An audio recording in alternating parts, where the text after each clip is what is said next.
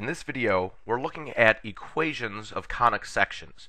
We've actually done problems of this sort before with parabola and circle, but we'll take it a little bit further to the other conic sections, ellipse and hyperbola. So a refresher of what we've covered in the past. Let's say, for example, we had y equals x squared minus 6x plus 10. Definitely we have the equation of a parabola. We have y as a first degree variable and x is a second degree variable, has this exponent of 2. We could make a graph of this parabola, choosing some values for x, substituting and then finding the value for y, and then we'd have an ordered pair xy to plot on a graph, and doing that over and over we'll get enough points where we can see the shape of the parabola. We might even use what we know of the vertex, that the vertex is found at the point negative b over 2a, where a is our leading coefficient, in this case it's a 1, b would be our coefficient of x, negative 6. So this expression will show us that our vertex is found when the x-coordinate is, now the numerator, that's a negative 6, so I'll simplify to a positive 6. 2 times a is 2. So our x-coordinate is at the point 3, and then we would take this value, put it in place of x here and here to find the y-coordinate. But if we do some algebraic moves to this expression on the right side, we can get the equation into a form that gives some important characteristics of the graph a lot more quickly. So let's go through what those steps were, and basically it's all about completing the square. For completing the square, we're interested in taking these first two terms of the second degree variable, so I'll group x squared minus 6x, and leave the plus 10 to the side. To complete the square, we're looking at this coefficient. We need to cut it in half and then square it. That will give us the third term of a perfect square trinomial. In this one, negative 6 cut in half is negative 3, and then negative 3 squared would equal a positive 9. So we need to have a plus 9 to complete the square. Now to balance this plus 9, I'll just tack a minus 9 on the end here. So we have not changed the value of this entire expression. We threw in the plus 9 to complete the square, but then we balanced it out with a minus 9 back here. There are several approaches you could use at this step. I'm just going to choose to do it this way. You might see some other ways you could do it to complete the square, but we should all arrive at the same answer. And I will use this approach for the rest of our problems in this video. So now let's take care of completing the square. This perfect square trinomial will be factored as x minus 3 squared. A quick shortcut is this coefficient here cut in half is the number that we see inside the parentheses in the binomial. So x minus 3 squared, or if you think of your usual steps for factoring, we would see x minus 3 times x minus 3, which is the x minus 3 squared. But the form in which it will be most useful for us will be written this way, as the 1 binomial squared. Now let's simplify what happened to our numbers back here. Plus 10 minus 9 is a plus 1. Now that we've completed the square, and it's in this form, we see some characteristics of the graph of the parabola. We can match this equation up to a standard form of a parabola that we have. The standard form, y equals a times x minus h squared plus k. This form, well, let's first think about it in terms of function transformations. The x minus h means that we have a shift to the right by h units, and this plus k means we are shifting up by k units. Those two will have an effect on where our vertex is. We can compare this to the graph of y equals x squared. We know this is a parabola with the vertex right at the origin. Pardon this very crude sketch.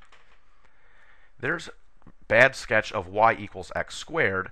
Minus h means we'd be shifting this shape over some h units to the right, and the plus k means we'd be shifting up k units, and now we'd see our parabola in this shifted location. What do we know of our graph once it's in this form? We know where the vertex is. It's at the point 3, 1. Remember, the form uses x minus h, so when we see x minus 3, we know the x-coordinate of the vertex is positive 3. It's exactly what we found by this expression up here, and we could actually do some not too difficult algebraic steps to show why we get this formula, negative b over 2a, for the x-coordinate of the vertex. But we're just interested in pointing out that in this form, it's very clear to us. And do you remember when we found the x-coordinate equals 3 up here, what did we say about how you find the y-coordinate of that vertex point?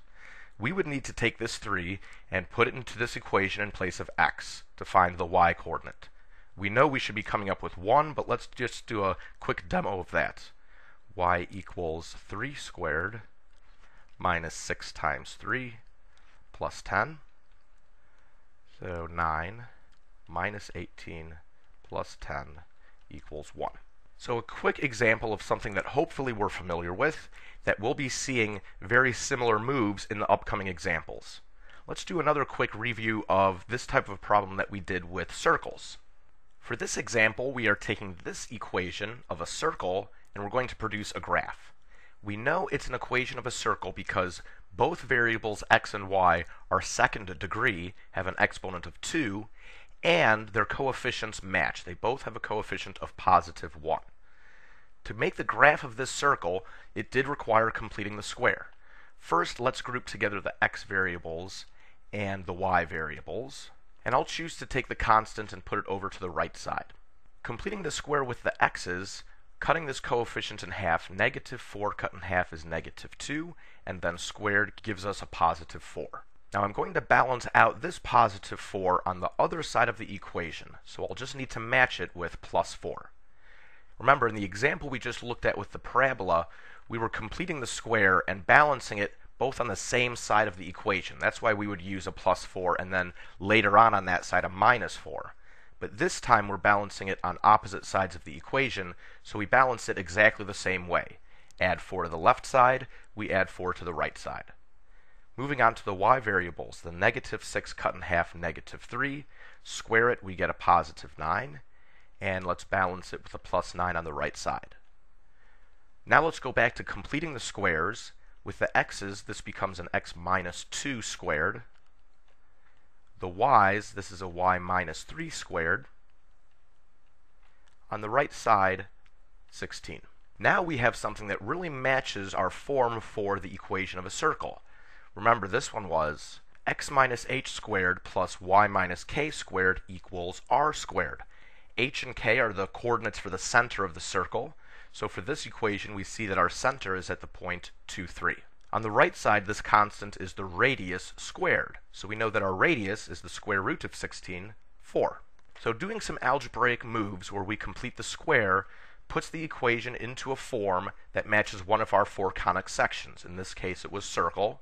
And once we have it in this form, we can very easily see some characteristics of the graph, like where is the center, the radius. With the parabola, we'll see some other aspects, and again with ellipse and hyperbola.